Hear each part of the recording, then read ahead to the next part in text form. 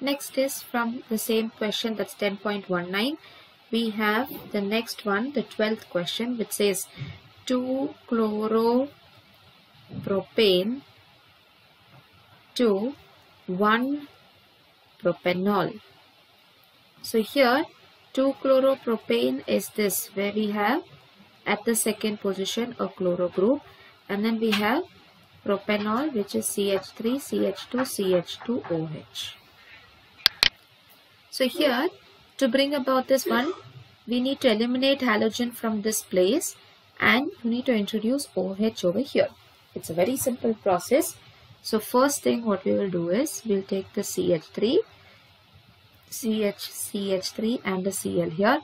First of all, we need to eliminate it. To eliminate it, we have learnt one rule to use alcoholic KOH. The rule is Zaitsev rule. Right? So we'll use Zaitsev rule and we'll cancel it out. So when we use that one, we will form an alkene. Alright? Now from an alkene, if you want to form the product mentioned to you in the question, your product that you're forming has to form in the end carbon. That means it has to follow an anti-Markovnikov rule. So here we will follow anti-Markovnikov rule with HBr and H2O2, and then you will form CH3, CH2, CH2, Br, which is a major product formed in an anti-Markovnikov's rule. Now easy one is that Br has to replace OH. So it's very easy. All that we have to do is just add aqueous KOH, and it's going to act as a nucleophile, and you will get CH3, CH2, CH2OH.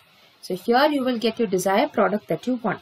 For that, you should very well know the difference between alcoholic and aqueous KOH. When you have alcoholic KOH, the function of that KOH is acting as a base, and when you have an aqueous KOH, the function of that is to act as a nucleophile. This one difference should be known to appropriately use that reagents. Alright.